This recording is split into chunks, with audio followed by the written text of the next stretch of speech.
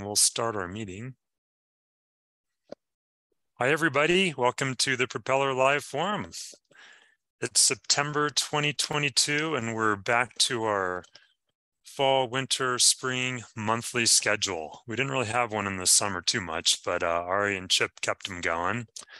So today we have informal presentations from Chip on the state of debug, and maybe some sharing from Stephen on his time of flight HDMI laser display output, and then whatever else anybody wants to talk about.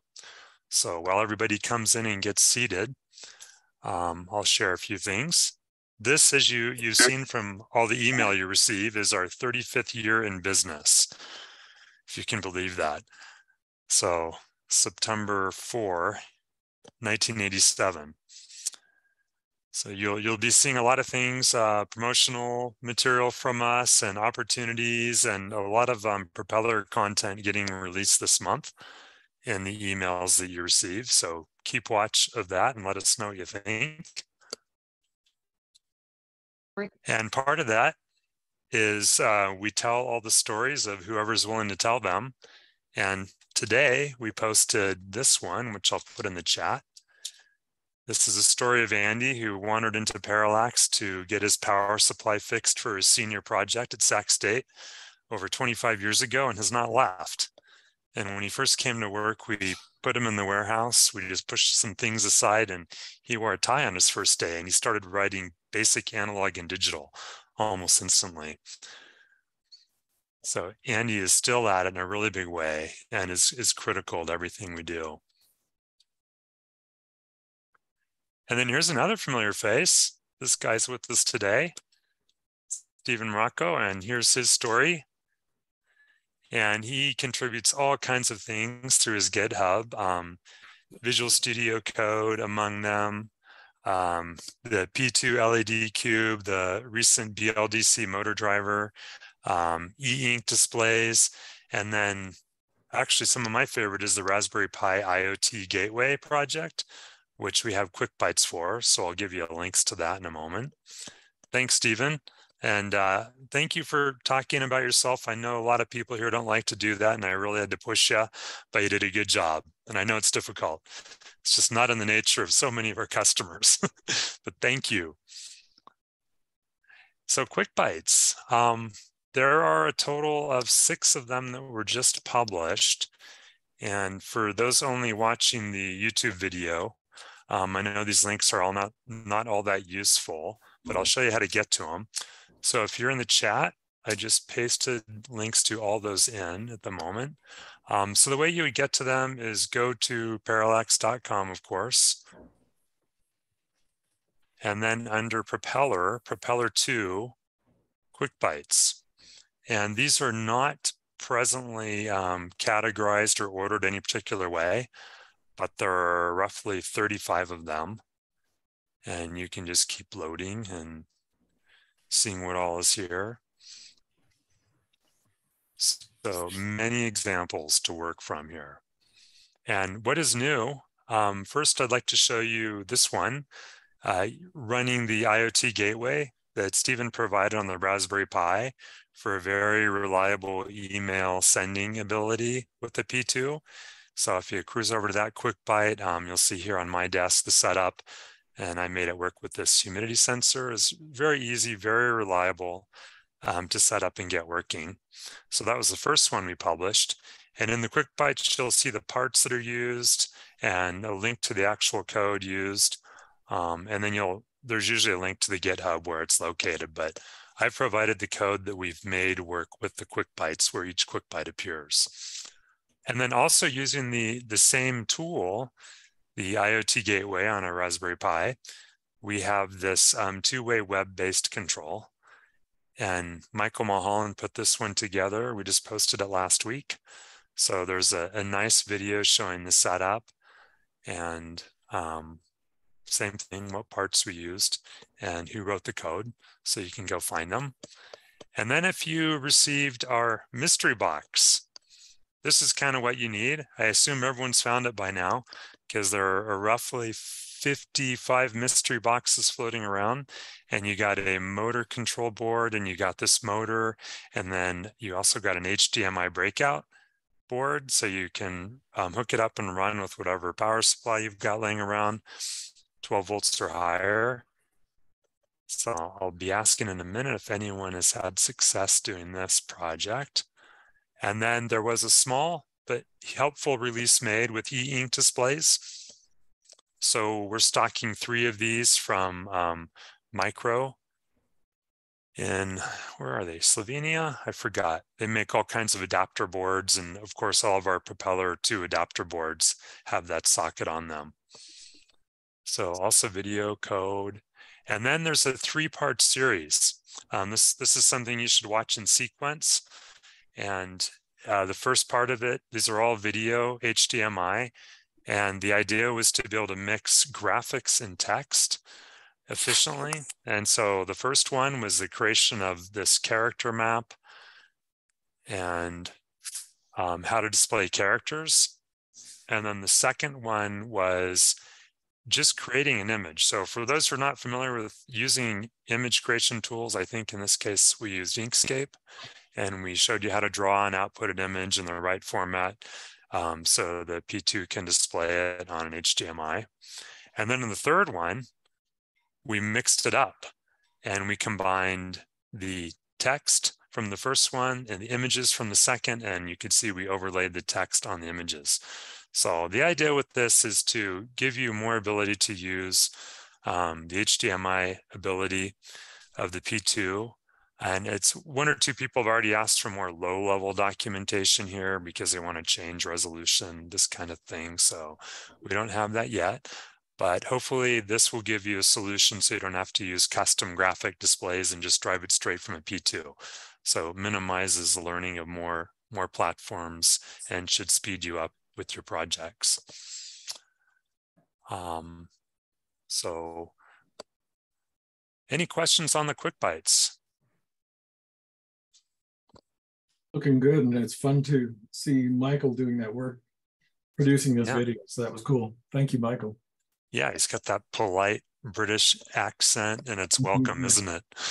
Wonderful. Also, Raspberry Pi. I think you know we're a Raspberry Pi approved reseller now, and that's great, but the only problem is actually getting them. And this has been fascinating. We put these things on the website. I don't care how many we have. We could have thousands, but we get more like hundreds, and they're gone in a minute. So we're selling them according to the reseller prices, which doesn't give us any margin, to be honest. That's the way this works. We probably lose $1 every time we pack one up and send them out, but it sure creates a lot of enthusiasm for something. So we're taking the ones that we have. Sometimes we sell them direct. You'll see them. You can add yourself to the email wait list. But then other times we put them in kits. So this is the only way we offer them at the moment.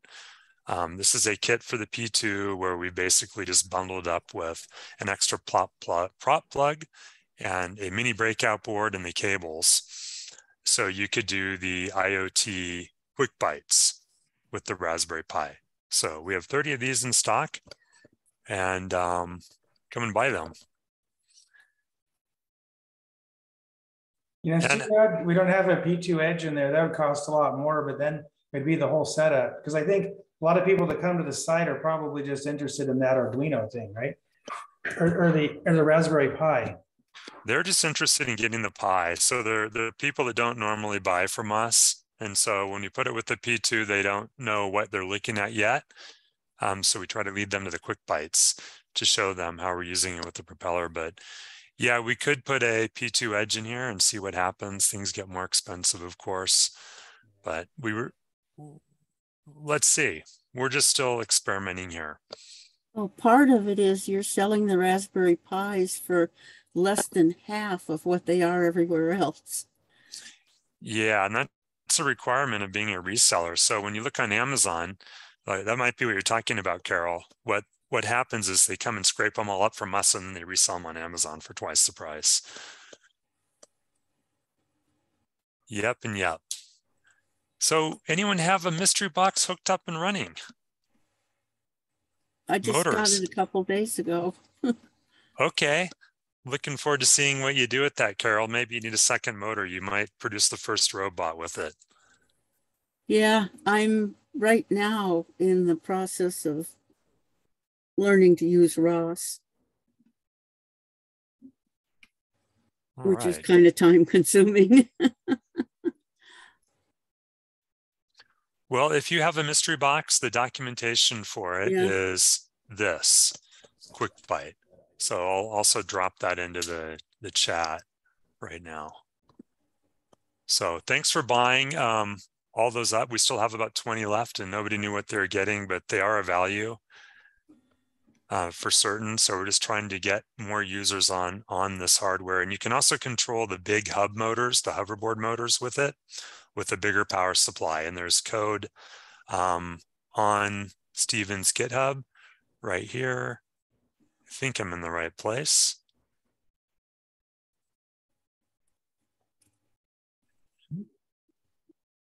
Yeah, I am. Okay, yeah, big and little motors. So we have both of those motors in stock. I'll have to steal the stepper motor back from my husband. Let him know you're coming. I'm just going to take it. Well, that's all I've got. Chip, do you want to talk debug? Yeah, I don't have, let's see, let me share my screen here. By the way, this is my friend Tom Mornini. We've been friends since I was like 15 years old, and he helped me do my first real project that we sold to a lot of video game companies like in 1982, 83.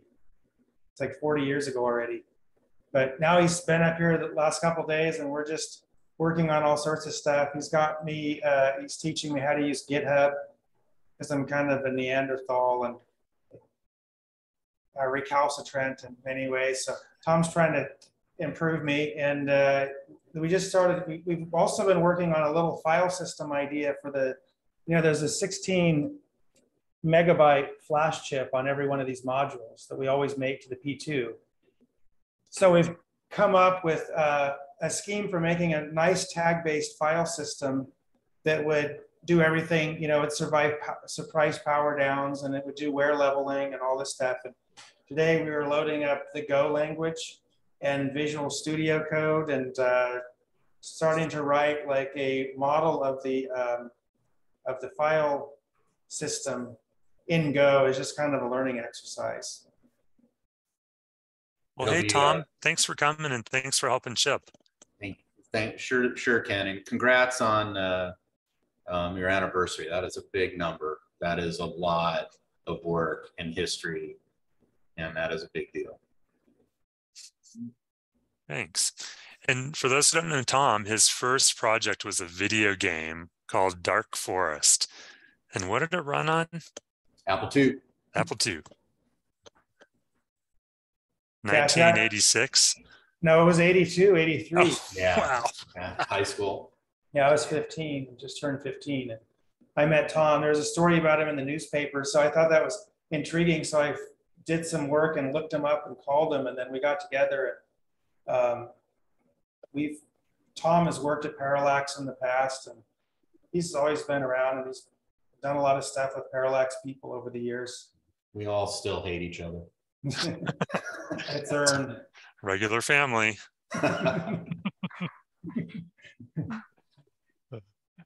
Anyway, so let's see. I'll share my.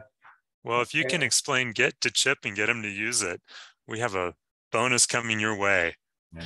First thing I need to teach him is the difference between Git and GitHub, which I keep correcting him, but he seems. Well, it's like I called the Raspberry Pi the Arduino thing, just.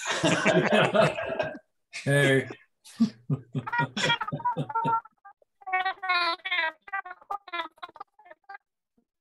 Anyway, so the debugger we've moved the serial activity off to a thread, and it's running way better now. It runs at 3 megabaud. Maybe it won't on all machines, but Evan H on the forum was saying that he didn't like the direction this thing was going because everything like the baud rate is determined at compile time, which isn't such a problem, but he wanted to be able to switch speeds. to be able to change the PLL settings so that you can run at different frequencies, but still have debug operating at the same baud rate. So what I did was I thought about it, and there was really no hub RAM that we could say would always be unclaimed for that purpose, because people put all kinds of different code into the chip. So I figured, what if we use the last pin, P63, which is the RX pin, and in between debug interrupts, put it into long repository mode and have that store the operating frequency. And then so the first thing on a debug interrupt we do is do a read pin to get the smart pin 32-bit value out, then calculate our new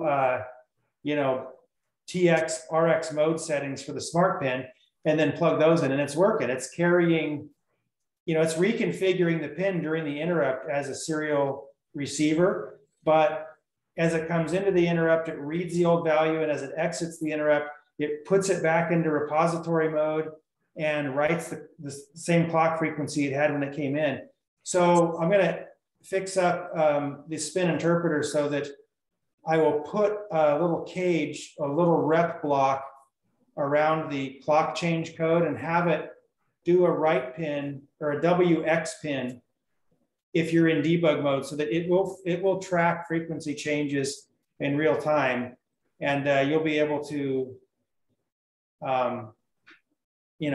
debug as you're changing clock frequencies. So that's kind of what I'm working on here. That was a little unexpected sub project. Before that, I was working on the file system, but I'm on this little dynamic frequency detour. Any questions about that? Sounds great, Chip. Yeah, actually, yes, because I mean, most software provided by third parties save clock frequency in the lower hub RAM. Except that Spin is kind of doing it on a different place than the other ones. But why do you need the repository mode when you can just read the current setting out of the hub? I mean, you need it anyways to switch. Yeah, so, well, the Spin sets up the clock frequency at some point. I think the compiler sets it up somewhere else, that Eric writes, FlexProp.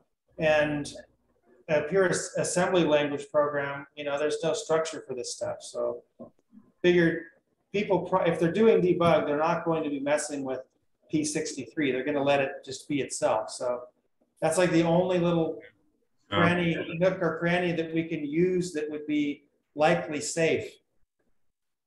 And we can, put 32 bits in there. So I have a question about the debug window, Chip. Yeah. So I saw it in the documentation, and I thought it was a myth because I've never been able to get it to appear in Propeller tool. And I thought all I had to do was define a debug main and then start up a cog, and a magic cog debugger would pop up, but that's never happened for me. It's because right now it's only in the Peanut program, which is kind of a crude little text editor, that I have. It doesn't even have scroll bars or undo, but I just use this as a test bed for development, but it'll compile, any program that's meant for the Propeller tool. But I put it in here first. So when it's, in a mature state, which is coming up here, then Jeff will implement it into the prop tool. But right now, you can only get it. Yeah, there's Jeff.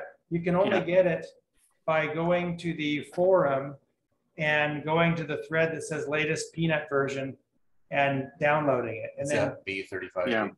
Yeah, V35V, I think, is the latest. Yeah, I actually, over the last couple of days, I've been integrating this new debugging feature into the Propeller tool. So I'm hoping to have it released within the next 2 or 3 days. Oh, okay. Well, Jeff, I'll have some very late breaking better stuff for you to put in, but I don't think it'll change much on your end, right? Because you've had to, there's a few key places where you change a few function calls, right? Yeah, and I think that what you're doing next probably won't be that much of a change for what I've already integrated in. So after I get through this step and get it working, I'm expecting the next step to be really quick. Yeah, okay, good. Let's see. Does he need access to the current code? He has it. Yeah, you have access to my Peanut repository, right? Yeah, in fact my audio wasn't working earlier, but I was congratulating Tom on teaching you how to branch. Hey, because I saw it on the private repo when I went to check something a while ago. He's also learning about rebasing, so his commits are no more work in progress 32 times in a row. All right. Yeah. Look, everybody's happy. I told you. Oh, I know. It's a good thing. Yeah. It's just, yeah. I mean, I just need to get my head all the way around it, and then I'll know how to really utilize it. I've worked with Chip long enough to know that within a very short period of time, he's going to be a Git ninja. He's almost to conceptual completeness, and once he gets it, he'll be an animal. And he's almost there. It took me a long time too, and once I did, man, I hardly do anything without Git anymore, because it saves my tail so many times as I'm writing code and screwing up code, and then fixing it again. Going back in time. I tell people that Git is to any software developer as a hammer is to every carpenter. Like, it is the indispensable tool for software development, period. Yeah, and Tom has like a very high standard for how he keeps things organized. I would tend to use it, at least in my current understanding, as a way to, like, you know, keep my files backed up, and I can go back if I need to. But Tom is like, really, he keeps things highly manicured. Like, oh wait, we've got a new file. Let's make a new branch for that, right? Is that what you call it? And then, well, it wouldn't be a file, but like a contextual change. Yeah, like, contextual change. It means something, right? Like really clean commits, and, you know, always keeping master completely ready to build, like, you know, best code on master kind of thing. That's nice. I'll get a certificate at some point. And one other thing about the debugger is that, you see, this is an old P2 Edge. It doesn't have pull-ups on TX and RX. So what would happen is TX would float at times during entry into debug, you know, amid downloading and flash programming and all these things that could happen. So that would cause a break condition, because on the prop plug, there is like a 470 k ohm pull down or something. It's really high impedance, just so that we don't wind up charging up things that we plug into. You know, we force them to power down. Anyway, I've made a bunch of changes to the way, and Jeff, this is going to affect what you're doing.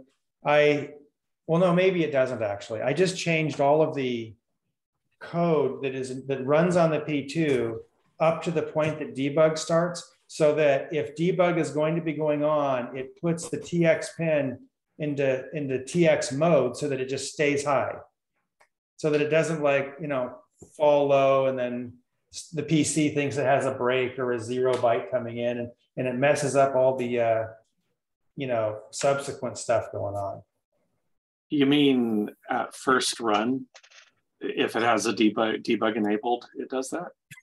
Yeah, so when you download stuff with debug enabled, it has a few extra instructions at sundry places that keep that smart pin in the TX mode from the very outset, so that the PC never sees any data coming in that would have been just like break conditions. You know, like, we quit driving TX and it goes low, and the PC thinks a 0 or a break condition came in.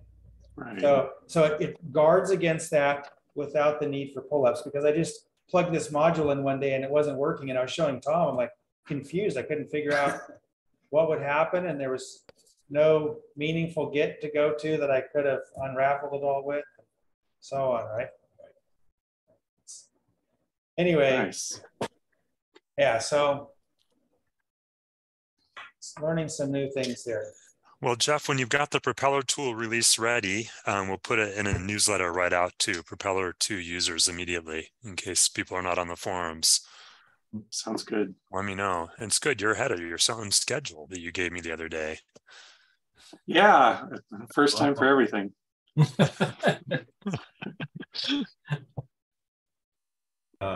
Did you want to? Oh yeah. Okay. So the file system. Okay, we'll go back to it.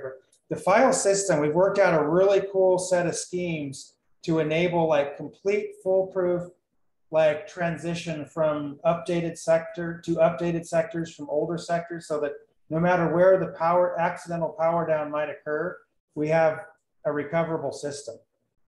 And it was like a lot of, in fact, Stephen Rocco and I went over it. It's evolved somewhat since we spoke, Stephen, but he helped me kind of work out the details one day. But anyway, it's going to be nice.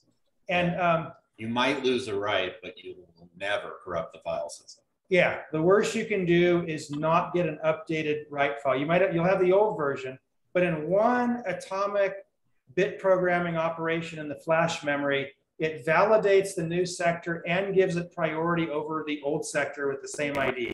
Really cool set of concepts, and and we've added some CRC 32s to it to really make it so that as it's erasing, it's going to booger up the hash right away, so that we're going to know that it's going to make it more robust than it was when we were speaking. Yeah, we'll be able to detect, like the bad chips and stuff like that. Like if bits change later, like it's going to be it's going to be a very simple, but really robust file system. Yeah, and oh, go ahead. The use case I have in mind, which is maybe the scariest of all possible use cases, is I'd love to be able to put my firmware in the flash, but also support auto updating the firmware from the SD card. So it would, check for the presence of a updated firmware on the SD card and then load that into the flash. Would a use case like that be supported, do you think? Yeah. I don't see why not. Yeah, it would be. Also, I was in the process of implementing a hierarchical file system where you have a root directory with subdirectories with files and subdirectories beneath those and all kinds of, a normal kind of tree structure. And I was thinking that, I know that's how everything works, but that there are problems with that because, Parallax has been around. My thing is running now. What's working now? Anyway, over 35 years at Parallax, I've accumulated all kinds of files. And what would happen oftentimes is they'd be squirreled off in directories. And I would kind of think, well, I don't need that directory. And I've got a huge pigsty here, so I'm going to delete that. And I would inadvertently delete some of my old work. And the trouble was everything was being stored in this hierarchical fashion, which over time was becoming the problem. And I didn't have any qualitative awareness of what all these files meant, right? Only that, well, that's a weird, obscure little directory. Maybe I can get rid of that to clean things up. So started thinking about this. Maybe Tom recommended, well, you need a tag-based system. So in a tag-based file system, you have not a file name necessarily, but you have many tags.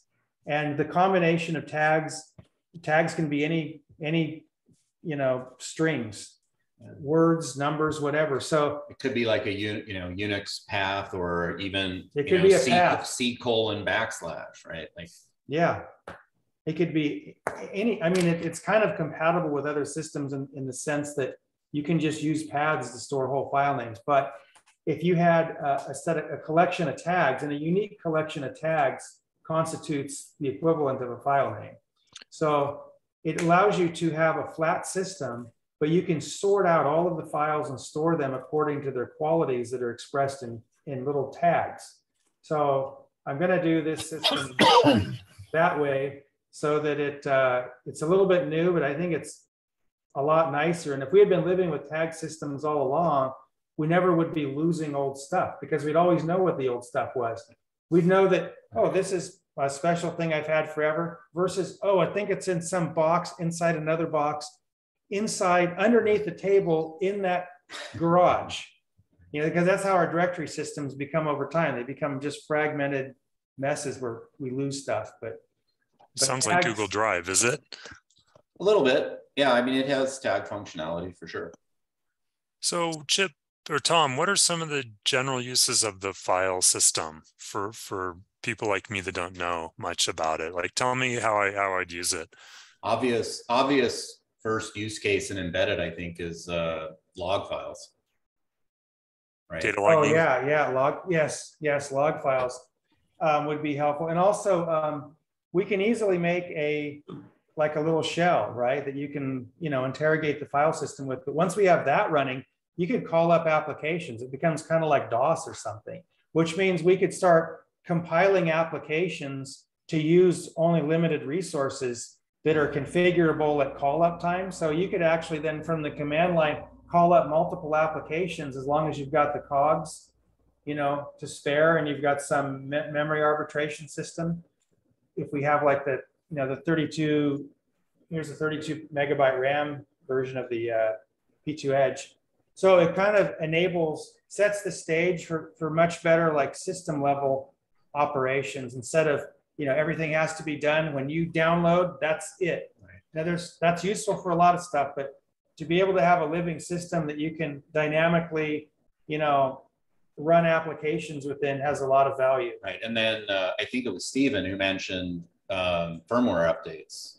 Yeah. Right. I mean, that's kind of a huge thing, particularly in the tagging, I think will work really well for that, because one of the things that almost certainly won't be in the first release version, but the tags will work really well for file versions, right? So we can have the same file and conceptually, like if you open and write it again, we could increment a version number and that would be perfect. Yeah, for a little extra tag would be V1, V2, and it could automatically delete, whatever the current version is -10 or so. So you can have like a running history, and that would be really nice for log files and things where they don't get out of hand and clog up the system eventually.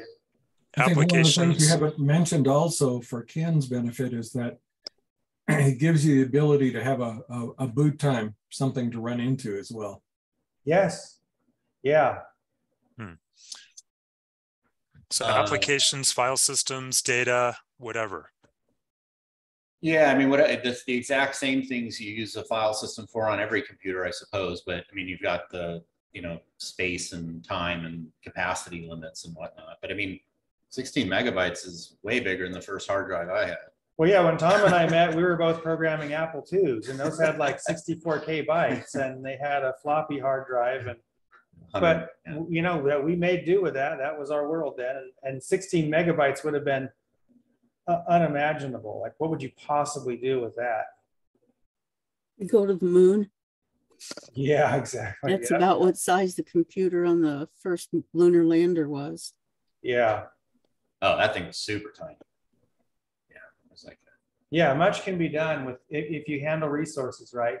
What's really fun, I want to get into is, using like synthesis algorithms to generate complex stuff on the fly. That's a lot of fun to work on. Another, for any kind of sensor logging applications, we mentioned logging, but now that you have some HTTP or Wi-Fi capability, like you could, and especially with like a cog-based system, so you could have, main code writing to the file system on a regular basis, and then another cog could be shuffling that data up over the internet. And if there was an interruption of your internet connection, you could continue to operate logging, and then it would catch up the next time it connected. I mean, you can use it for a ton of things. Asynchronous, uploading is a great use case. Is it going to have a search engine? Yeah, well, when you have a tag-based system, you have to have a way to filter out, files and be able to pick one. But I don't think you're talking about contents of file search. Yeah, you're talking about like a tag search or a content search? It'd be nice to have both tag and content. Yeah, I mean, we can. Yeah, that'll be a later version, I'm sure. Yeah, we can read. I mean, if we can pump that thing at like 100 megahertz and get 2 bits out per, that's 25 megabytes per second. I mean, it would take less than a second to read the entire thing and define something. Hey, Chip, can you talk about your wear leveling algorithm?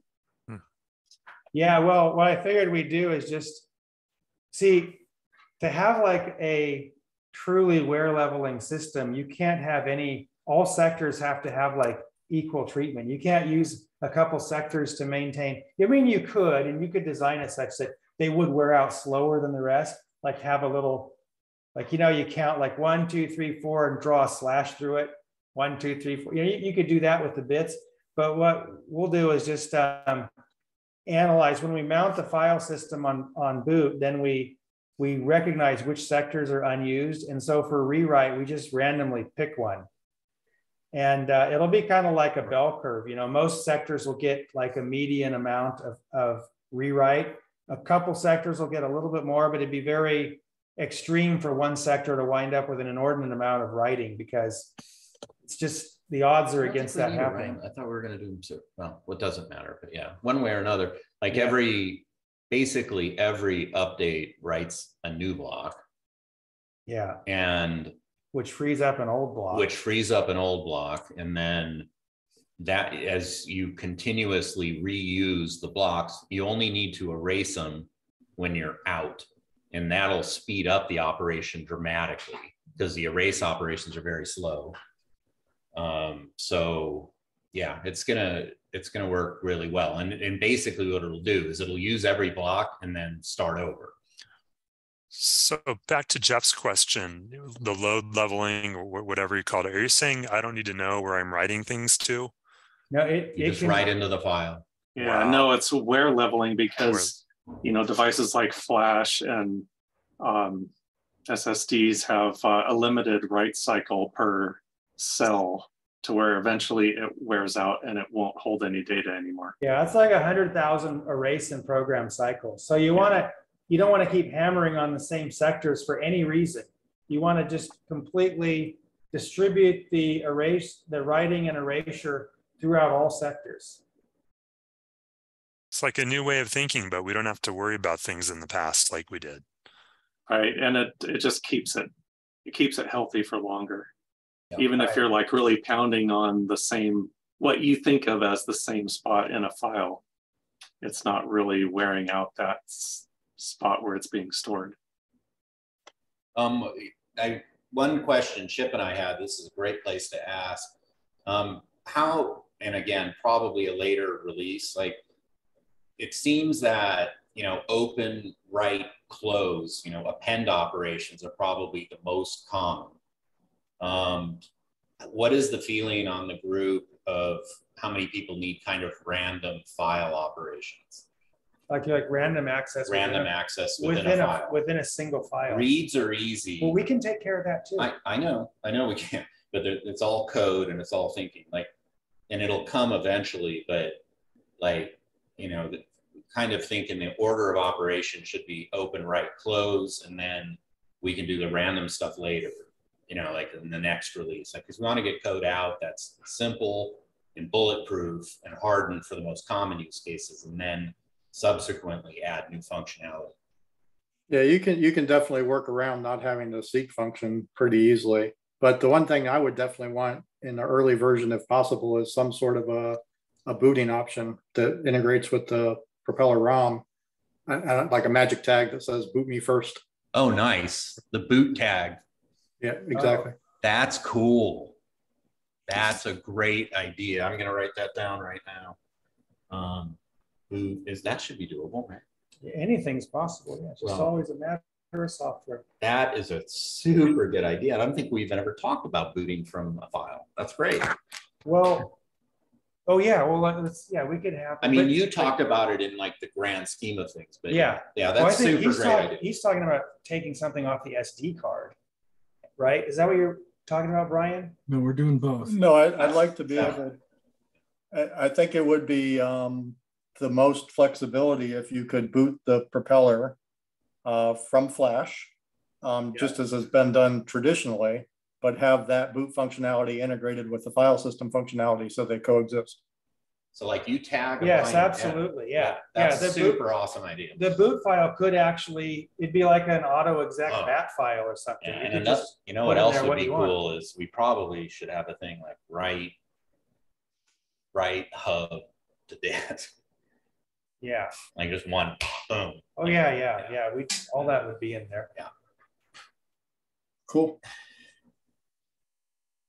So I didn't hear many takers on random writes. Random reads are kind of super easy, but random writes are probably a little more tricky. But we can do it because we have a technique to swap a sector out. Right. And so we can, no problem. And it has wear leveling inherent and everything. I know. We work through all the use cases, like they're all there, but it's just, again, one thing at a time, right? Yeah. And do you mean by random writes sectors or bytes? Bytes. Yeah, like offsets within files. Yeah, I think that's very important. Early or eventually? Well, I'm coming from COBOL, so there's a different mindset on data. Yeah, so you want to be able to write records in a kind of fixed length. Kind of like in a ISAM file system or something, you know. I mean, there's absolutely nothing standing in the way of getting that done, and maybe it'll just fall out and be super easy and be there on the first one. But I don't like, yeah, I would encourage all developers always to release early and often and build on working code rather than shoot the moon, you know. Yep. Yes. Like being able to boot doesn't require that. And I think that's kind of a bit more juice than random writes, right? Mm-hmm. I mean, like, starting different programs from Flash, kind of having a small shell to say, okay, now I want to open an editor and now I want to open a compiler. Is this Michael talking? Michael Summer? Yeah. I mean, one way, for instance, Michael, that you could do kind of a record-based system using this, it might be a little inefficient, but you do have a lot of space, is you could write a file per record and tag them by record number. Oh, okay, yeah, that would help. Yeah. Right. Yeah, so there are certainly options, right? And maybe that covers that need entirely. It would definitely be, if you're writing small records, it would be pretty inefficient. But yeah. Yeah, but sounds good. I mean, efficient and space, not time. Sorry. I'm quite interested in bigger data used by the not just logging. I mean, it's more like kind of indexing and accessing it over an index, like the basic index sequential file systems they had in the 80s or still have on my mainframes. Sure. So yeah, I agree. Yeah, we understand that use case for sure. Yeah. Yeah, I don't want to have something like a SQL server on it, but at least some ISAM database, you know, right. Yeah. Accessing stuff per day or whatever, you know. What's the SQLite? So more feedback for Chip and Tom on the file system before we move on. There's a few things in chat. Johnny Mac said he's going to use it for his laser tag project, and suggested we stick with standards programmers are used to. And there's a question from Ryan. Maybe you can answer, Chip. How easy would it be to access files through PASM? Oh yeah, well you would just use the through PASM. Okay. Well, I think we would have a low-level interface. It's just a documentation issue, right? Yeah. Yeah. You'd probably set up a little data structure and call to this thing. And I mean, we could do it a number of ways. We could have a cog that's always dealing with the file system, or your cog could call into that hub code, say, with some parameters, and then your cog would do the work to read and write the files. And we could make it peer-to-peer, just like the debugging is, so that it doesn't really require any dedicated cog to handle the file system, but all cogs interested would, wait their turn, and we could use a semaphore for that. and they would be able to, you know, we could have many people, many cogs working with the file system simultaneously. That wouldn't be a problem. Bart Grantham said, I write Go all day long. I'd love to throw down on some fun Go projects. I'm not making any promises, and I don't work for Parallax. But I do have, like, one of the reasons I'm up here is to learn a lot, because I'm super interested in writing a PASM and what's the other language called? Spin compiler in Go, so that, because, you know, right now we're stuck on Windows and just can't have that in my life. So but that's not a Parallax project, that's mine, but we'll get you some details as that starts coming together, Grant. Love some help on that. Yeah, we just, before this meeting started, we loaded up Visual Studio Code, and we got the Go stuff connected, but it according to Tom, it's not working as easily as it does on the Mac. Everything's kind of, well, it's probably me, but it does appear the plugin thing seems to be like basically entirely missing on Windows. Like you can install anyway. Nobody cares on this, but except Grantham and Chip and I. But, also, yeah. Also be aware. Eric's asking a question here. Eric Smith. I want to mention him too because he does the FlexSpin compiler, which is many languages to PASM and Spin or for download to this thing. And so be aware that that compiler exists as well, and it's multi-platform, wonderfully so. Yeah, Eric, it would definitely be some kind of spin object. It would be nice, though, to have a spin compiler that produced spin bytecodes versus assembly, because Eric has a really nice compiler, but it takes a lot of space where we, at the trade-off of getting a lot of speed. My projects tend not to need the speed, but do need the space. And that's where the bytecodes help. Yeah. But I think I and a lot of other people will applaud Tom's efforts to create a cross-platform tool, because if anything has been difficult for Parallax, it's competing with other products that do offer multi-platform tool sets. Right. I don't know how difficult it is. It's probably not as difficult as this. I'm not suggesting it's difficult, but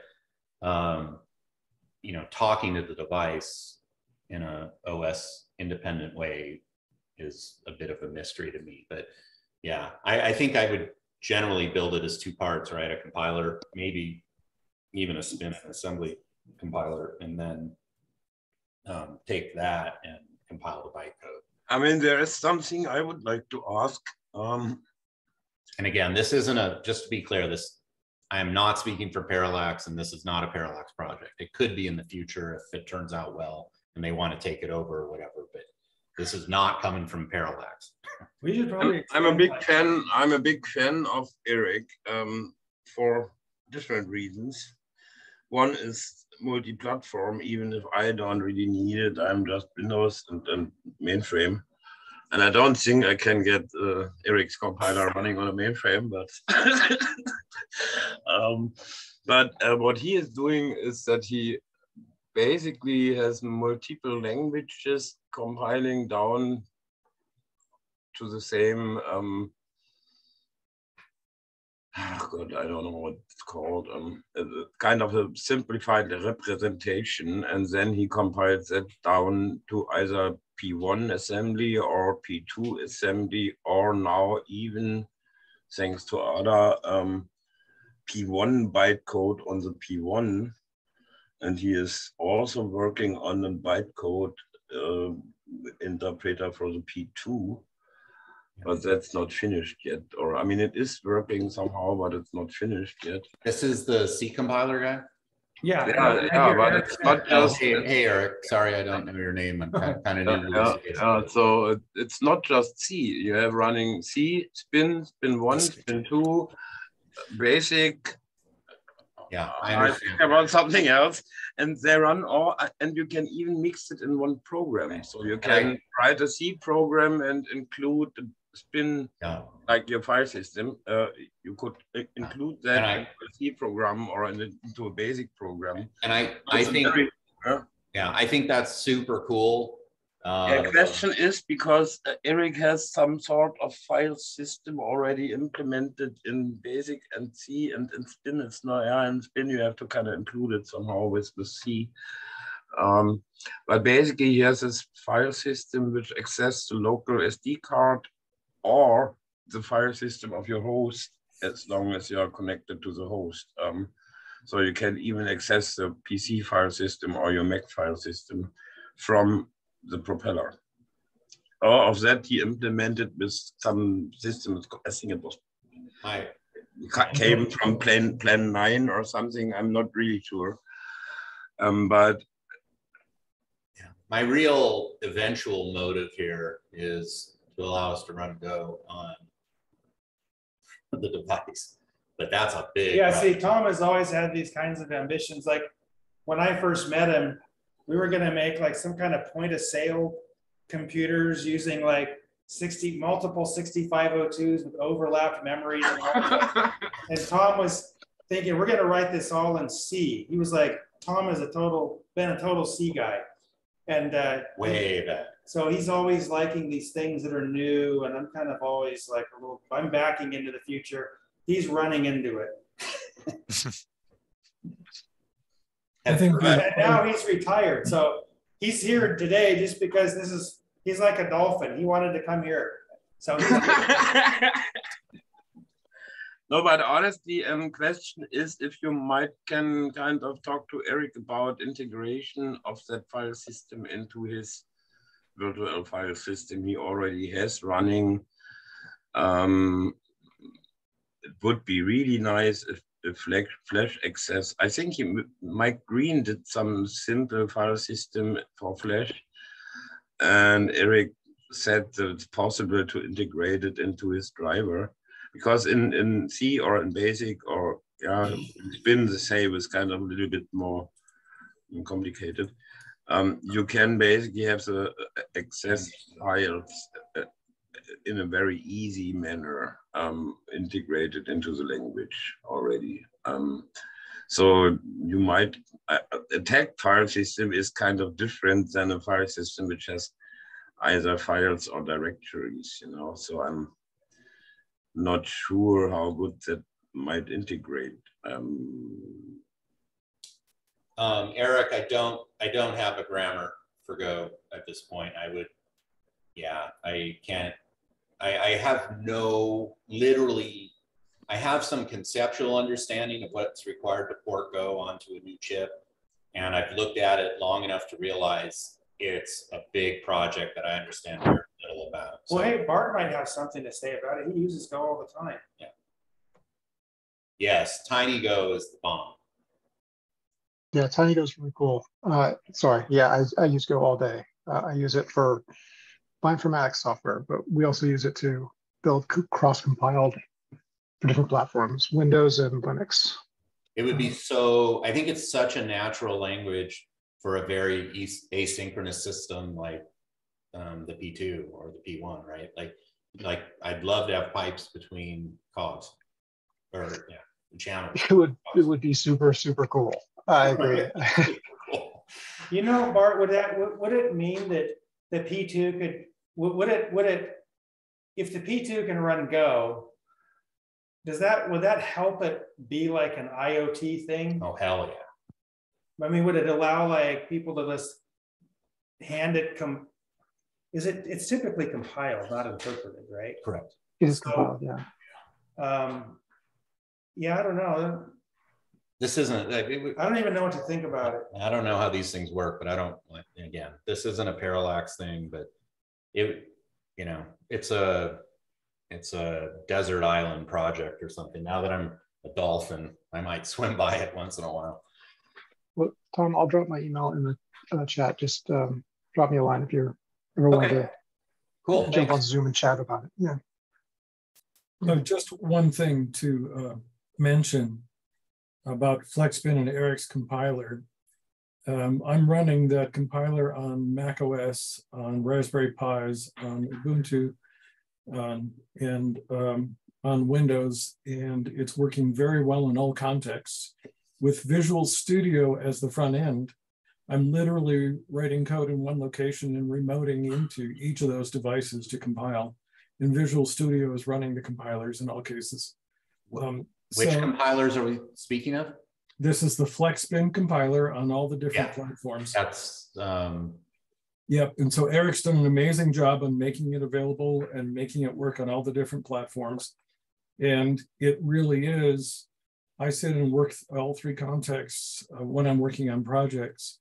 And it's a dream to work with. And with Visual Studio on the front end and a shared file system between machines, it's just trivial to do. So there's a quick bite for how to do this, and use Visual Studio at the front end for driving your remote machines as well. very cool. I would actually, Bart here again, I would second that. Eric's work on FlexBin is outstanding. It's the standalone compiler that you have on the command line. I use it with Vim, which probably makes me pretty weird out of this crew. Well, you could be weirder if you use Emacs. Yeah. Yeah. No, so I use Vim and that command line. So I don't use really a whole lot else. It is outstanding. And also, I just so everybody knows, he's got a Patreon. Should contribute a couple bucks. He does. Yeah, it's excellent work. Yeah. Yeah, Tom here loves command line tools. If it's not command line, he cringes. I don't have such an opinion. GUIs are built over command lines. Well, okay, Chip, you had another image up on your screen. So keep feeding the dolphin fish and get the file system done. Yeah. Yeah. Okay, let me see where we were. Let me go back to sharing real quick just to cover this. So let's see, where's the share? Here we go. Okay, so this thing here, we've got some audio boards coming. They're at Parallax now being built. And we have like a really high fidelity headphone driver board that gangs 4 pins for left and 4 pins for right, makes a 31 ohm channel for each of the headphones, because you can get a lot of really good hi-fi headphones that have like 30 ohms nominal impedance. And it sounds amazing because, you know, the P2 does have multi-bit DACs that get to where they're going very quickly. And if you put 4 of them together in 16-bit mode, that's automatically like 18 bits without even doing any dithering or anything. So I'm sure we could get like probably 20-bit quality at like, you know, maybe, let's see, 20 bits at like 250 kilohertz update rate. Way beyond. Yeah, way beyond like what anyone would care about. By the way, that was this board here. Okay, this is the headphone board. So we gang 4 pins together, running through these polymer electrolytics. So these are very internally rigid caps. They don't vibrate or anything. They get the bass through. And then we have in parallel with these big caps, we have these nice film caps that are like, I think they're 2.2 microfarad. Maybe they're 1. We couldn't really tell any difference. But anyway, these kind of get the highs through with less distortion. So we have a left set and a right set, and then they go to this headphone jack. And then the companion board to this thing is this one here, which has this, I forget the name, it's like a Japanese company, makes this chip here. It's a 4-channel, 32-bit, 192 kilohertz, like parallel ADC. So this should be pretty good. I mean, it's going to be a lot better than using the pin ADCs for audio, you know, because the pin ADCs tend to have a little bit of noise that you can hear. This thing should be just super quiet and good. So this will allow us to do all kinds of like, you know, good quality audio in and out.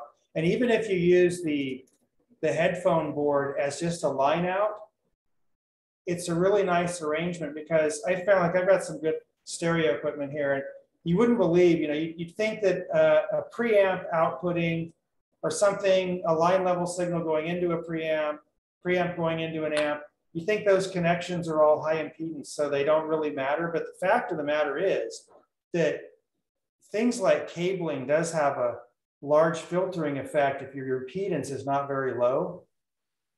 And it creates a lot of just audible, just dynamic degradation of the sound quality. So when you have something like this, it's going to be 30 ohms per channel. It can drive a really nice audio signal into another piece of equipment, or in this case, also directly into headphones with quite a bit of, you know, they can play louder than you'd ever want to listen. Chip, a fun example for your file system might be to load it up with a bunch of music samples and turn the P2 synthesizer. Yeah. Yes. Nice. Yeah, and I was thinking I've got a little DAC here that I use for my stereo, and I could just take that SPDIF thing, and I'm sure it wouldn't be too much code to just, you know, take that in, break it down into samples, and output those to the DACs that drive this headphone board. And I'm kind of curious what the sound quality would be like.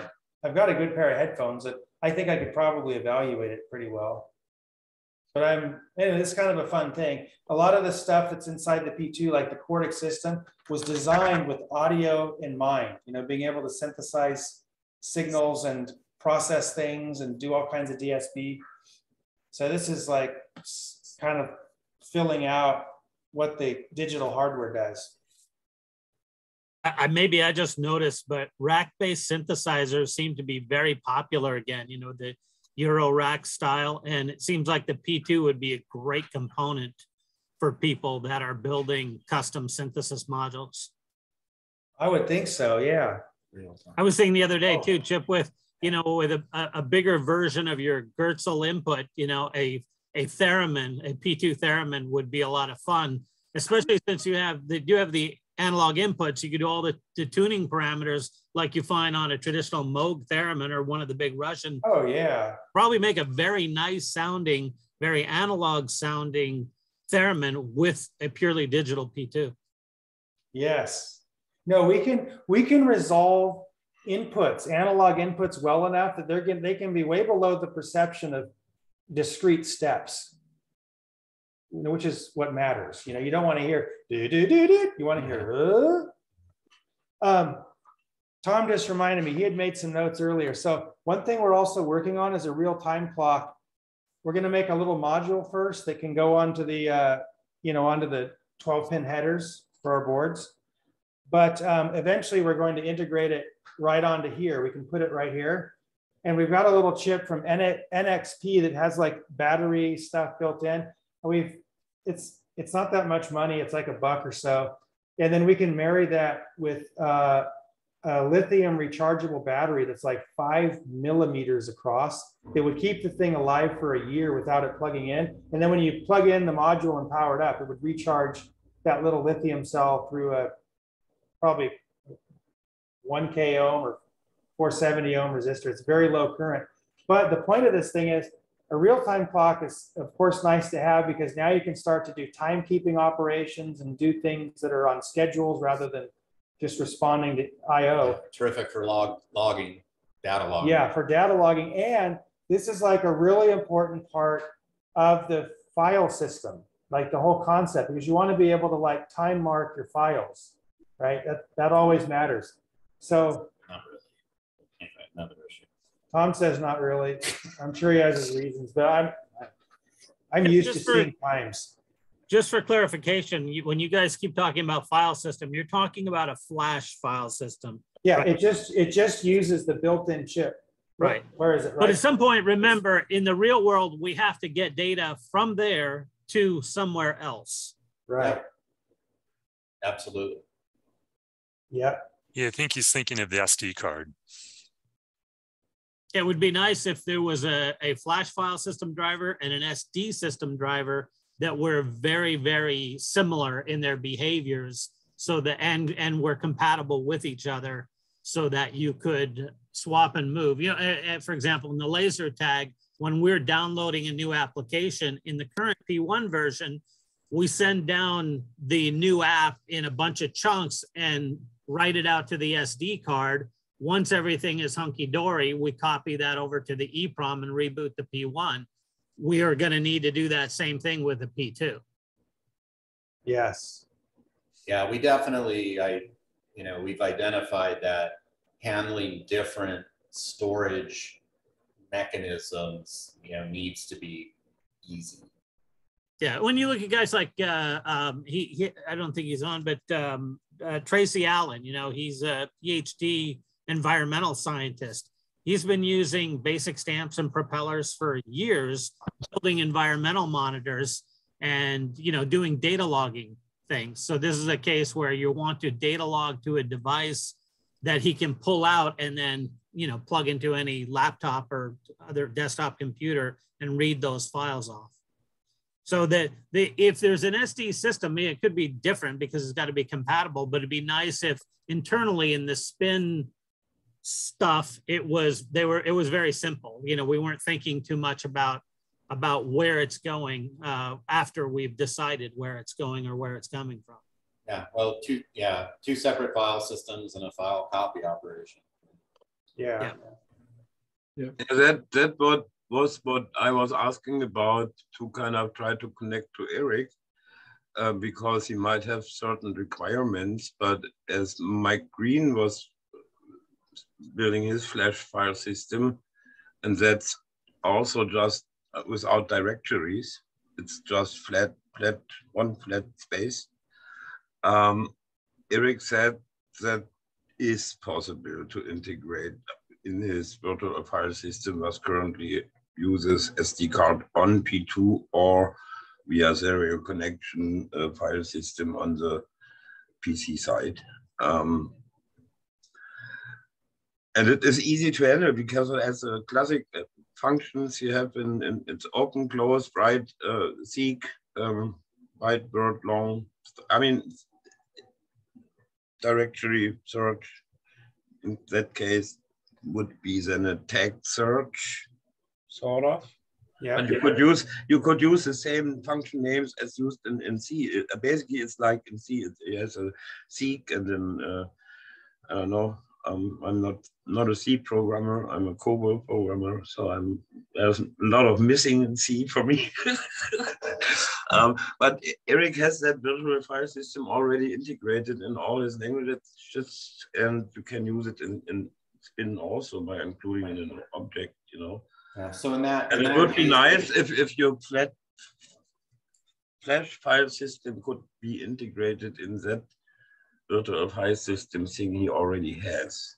Well, that's why I was asking about the spin object. Yeah. Can you hear me now? Yeah, we can hear you. Oh, great. There he is. That's why I was asking about the spin object, and it should be pretty straightforward. I mean, if it's got the usual read, write, seek kind of interface, it should be easy to integrate it. Yeah, totally. And again, Eric, I think the flex spin stuff, that's you, correct? Yes, it is. Okay.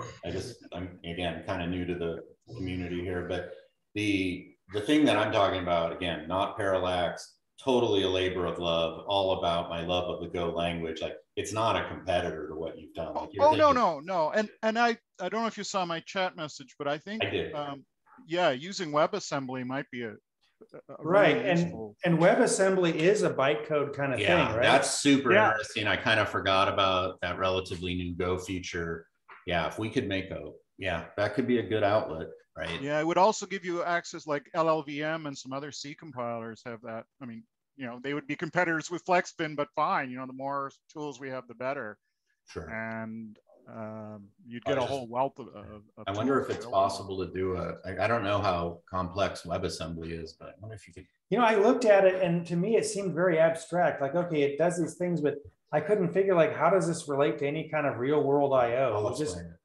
Yeah, I think I can help with that. Yeah. Yeah, I want a +1 on the WebAssembly idea. Oh.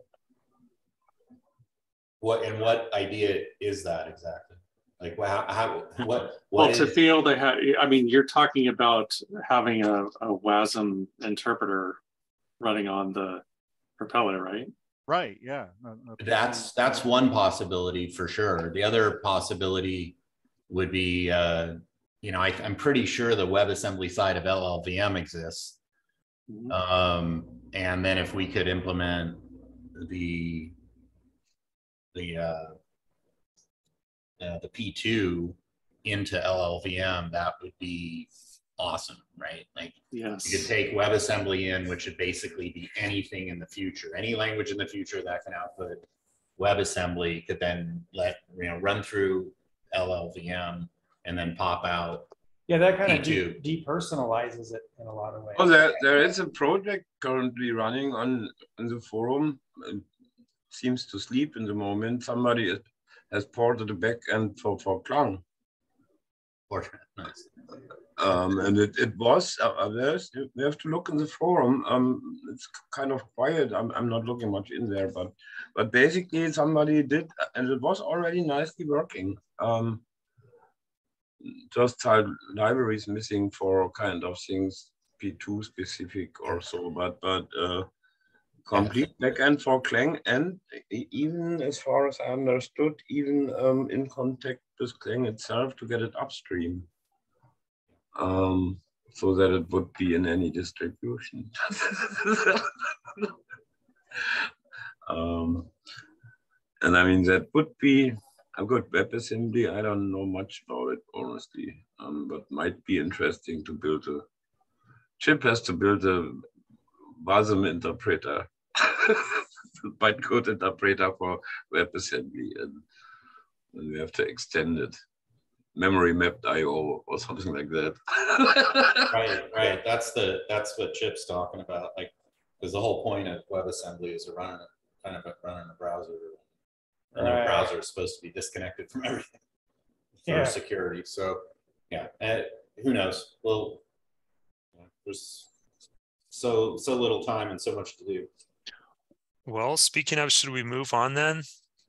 Okay, so the audio board, I think Ari said, Chip, you're getting samples sent up to you tomorrow. Oh, okay, great. Yeah, sounds like good future mystery box material to me. All right, Stephen, do you want to talk about what you've been working on? Yeah. Okay. Got any pictures to share? Yes, I do.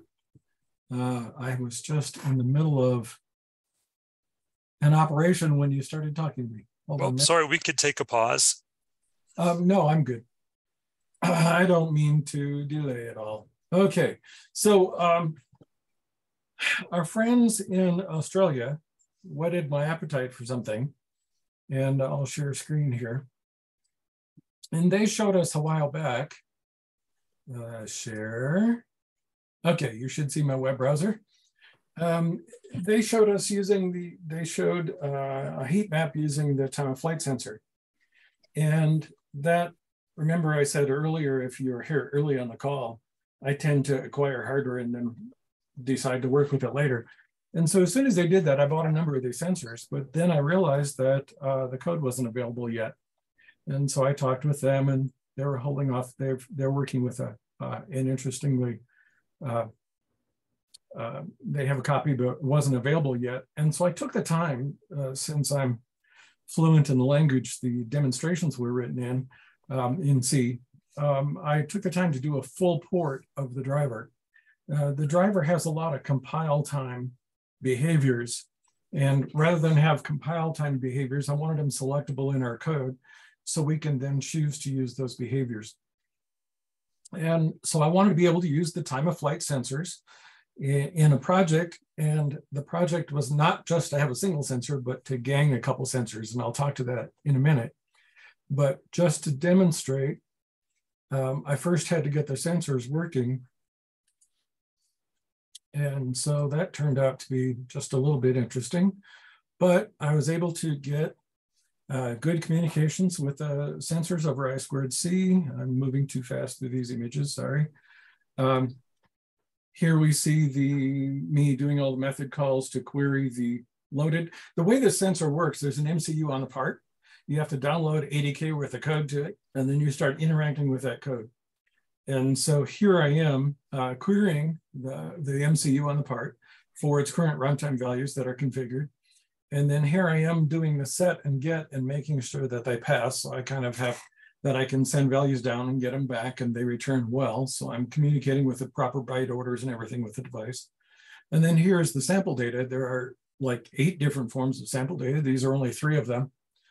First one is reflectance of the things it's seeing in the 8x8 grid. The second one is target status.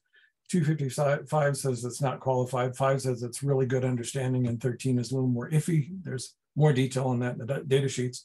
And then the target detected is just a bool, did it see something or not? Those are 3 of the eight or so tables. This was an early run where I was only getting 3 of the tables because I was badly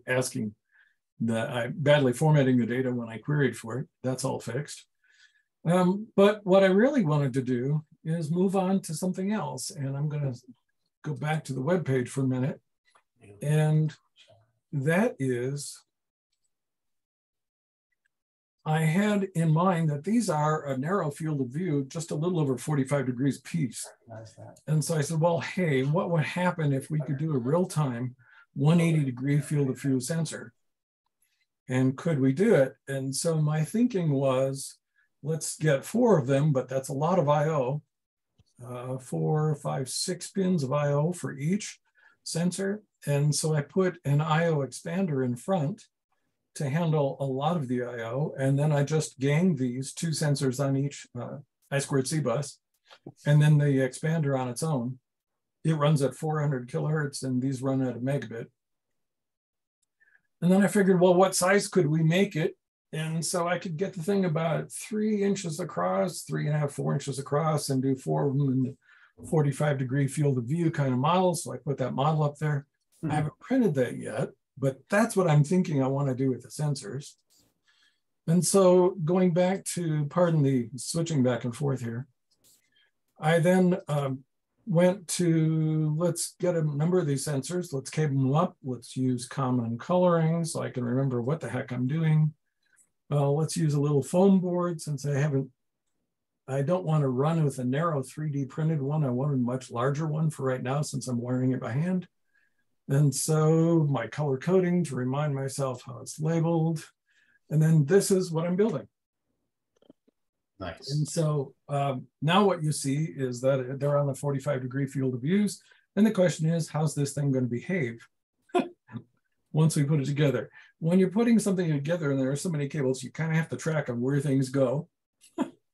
So I always tell myself, and then which sensors are on which buses. And then there are power I2C interface enables that I had to take care of. So here I am starting to get it to talk. And so I'm using one of my own eval adapter boards where I have logic analysis pins in the middle when I'm connecting up. And so now I hooked up my USB logic analyzer, so I'm watching all the traffic.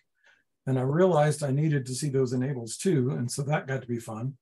But the question is, I have 4 devices. These are those LP enables that you see in the bottom white waveforms.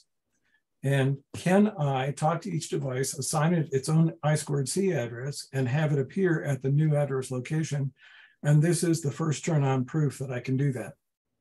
And so I literally enabled the device, queried its address, found out that it was the default address, moved it to where I wanted it, and then disabled it, moved the next one up, and queried that. So you see 2 on one bus, SDA2, then the 2 on the right are on SDA1. And the top group then is the I/O port expander that I'm talking to as I'm switching the LPNs. So then I said, well, what's the sensor data going to look like? And so I'm at the point now where I have the sensor running. I'm beginning to show visualizations on the HDMI display. You can see the settings that I have the sensor set to under ToF settings there on the brown label on the HDMI display. I'm at the point now in this project where I'm beginning to quantify orientation of the sensor, trying to understand the data. That's not meaningful data right there. And I'm going to need, this is a new project demand for me. I'm going to need to set up an arena that is a fixed field where I can put objects in it that is a little bit larger than my workbench has. So I can just set this thing there and then quantify how the sensor is actually behaving. And so I'm not at that point where I'm doing that yet. I just wanted to make sure I have visualizations on screen. This is the 4x4 mode for the sensor. Imagine that I've got 4 sensors. So the HDMI screen is going to show all 4 side by side. So in the end, you should be able to see if you move something across the field of view of the 180, you should see that object track all the way across all 4 views.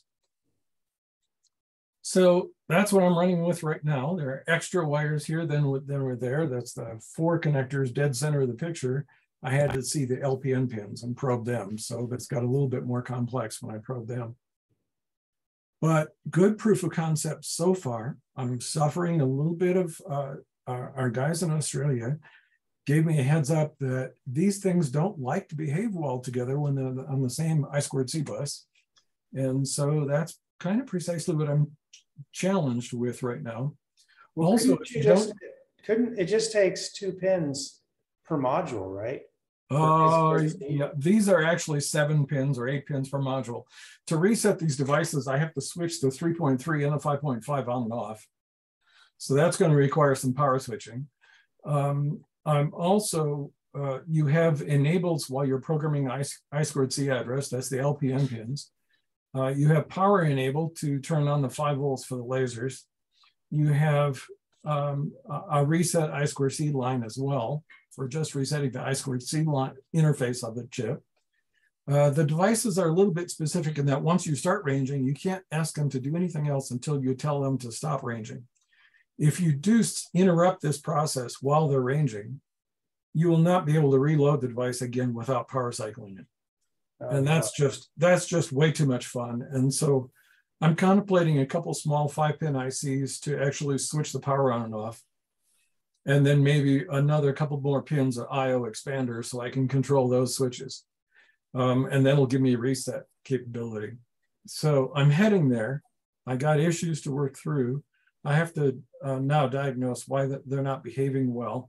Once they start ranging, they get a little wacky in terms of wanting to allow me to talk to the different devices on the I2C bus. And so it could be a power issue for me. It could be that I'm not doing it right. I just don't know yet. But anyway, I just thought the concept was fun. I hope you guys enjoy it. And this is where my head is, just the kind of things I'm playing with right now. Wanting to do something different and play with the time-of-flight sensors.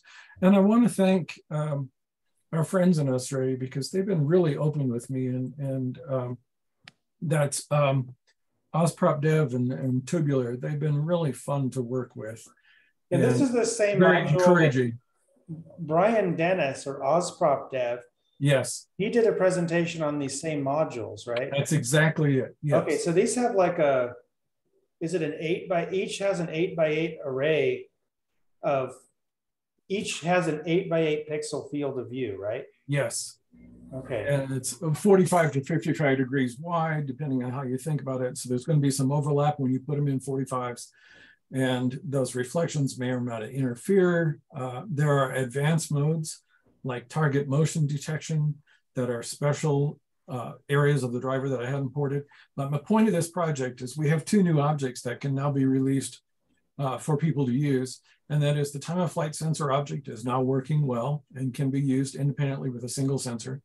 The PCF 8575 IO expander object is working well, and that's now available for people to use at my repo. Then my 180-degree field of view sensor, the code's in my repo already that I'm working with, but that's a work in progress. And that's kind of the wider demonstration of this whole thing. But if those things each have a 45-degree angle, right? Correct. Just like this. Oh yeah, I guess you'd want to put them 45 degrees apart because they're 22.5 degrees off center. So you'd have to have the centers 45 apart. Right. And so that's what I did with that arrangement. So you get the 180. Now, what I found out theoretically, and I still have to be able to prove it, is that I should be able to run right with all 4 sensors. I should be able to strobe all 4 sensors into the system and have them sitting in hub RAM, all of the data tables, something at 5 to 10 hertz easily. So you can imagine you've got a live 180-degree view with target detection, telling you where things are and how close they are. And it would be real easy to have an interface that says, you've got this open field where you can be driving. There's nothing in your way. Totally live. Yes, and you know what? You could use the plot, or not the plot, the bitmap debug window to just have giant pixels. Like, you know, each pixel 16 by 16 on your screen. And you could make that display and then show in brightness per pixel. And it would be very little data to feed that thing. You could do the 4-bit, I don't know, do you get, what's the bit resolution of your time of flight? Is it like 8 bits or? Well, we get ranges from all the way out to 400 centimeters. Oh, yes, it's a distance thing. Okay. Right. I get distance. I also get luminance of the targets. I also get quality of the detection of distance. Okay. And so I'm experimenting with which parts do I want to visualize.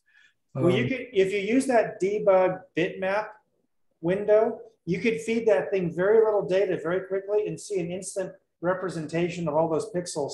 Right, that still relies on the serial port and the Windows platform, and so I'm just doing this with HDMI driver and feeding it to the, letting it. Oh yeah, that's right. You have the HDMI. Oh yeah, you're way ahead of me. Sorry. Yeah, and so I'm using the HDMI cog. I have a single cog allocated to HDMI and a single cog allocated to running all 4 sensors plus the I/O expander.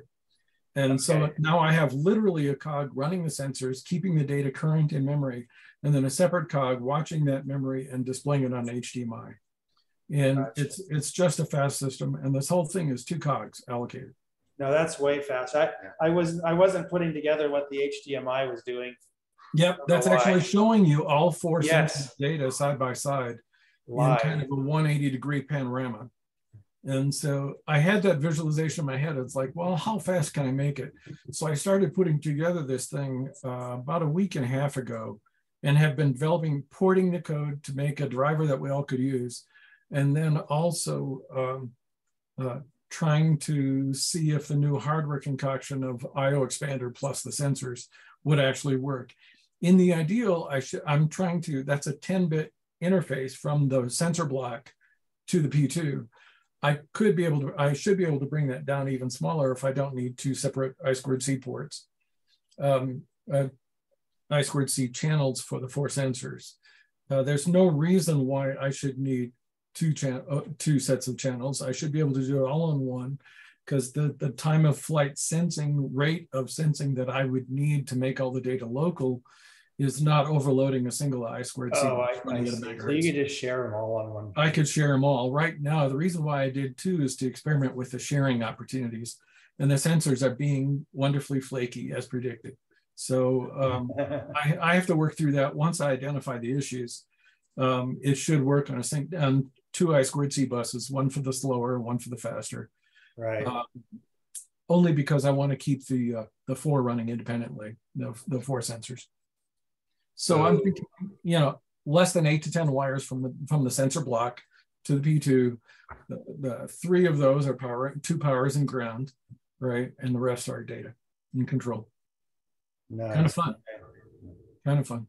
That is a beautiful presentation, and I congratulate your test-driven development, Stephen. Oh, thank you. Thank you.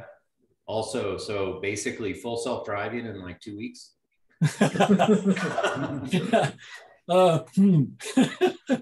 Yeah, no. It's kind of a fun sensor because there's no moving parts and it's wide field of view, and imminently fast enough to have sitting on top of a wheeled platform. You may already know that since I did the BLDC drivers with the 6.5-inch motors, that I've got like a 19-inch diameter wheeled platform, just wanting sensors. I see where this is going. I would love to have one of those big, heavy robots ripping around parallax next time people come. 30 miles an hour, barely making the corners. Yeah, yeah. Be leaving tire tracks behind it around the corners.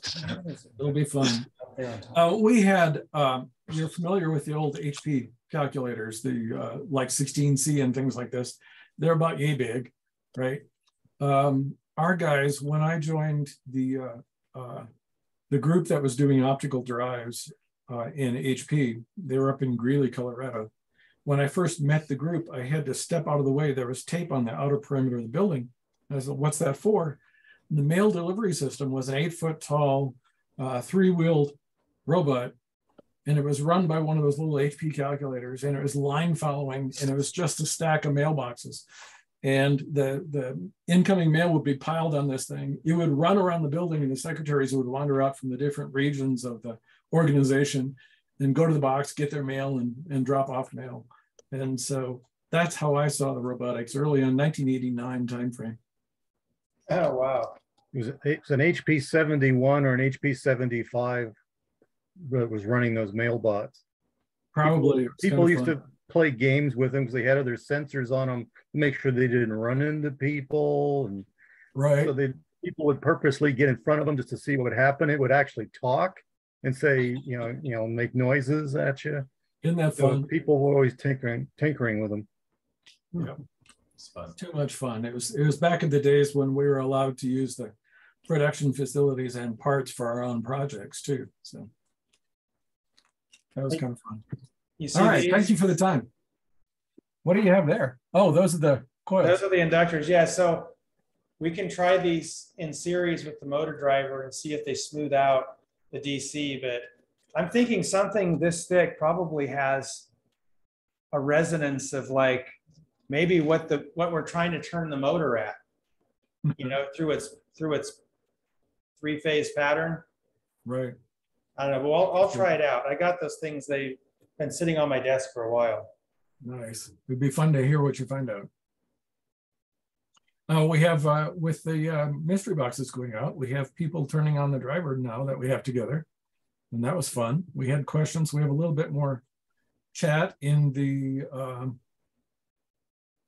forums about the motor driver. And so I did put up a little bit more information if someone is so inclined about trying to add another BLDC motor. There are 4 key points of research that you have to do to add it. And so I at least documented that now up at the repo. And so it's a bit of work though. It took me like what, 2 weeks to get the Doco engineering motor working, and that's with what I already knew about it. Chip, we're getting requests for a little bit more theory, so I may contact you and have you just kind of talk me through one more time of how the driver is working and why, and then I'll just write that up. Okay. Yeah, call me anytime. Thank you. I'm going to go ahead and stop the recording so we can go on to other topics.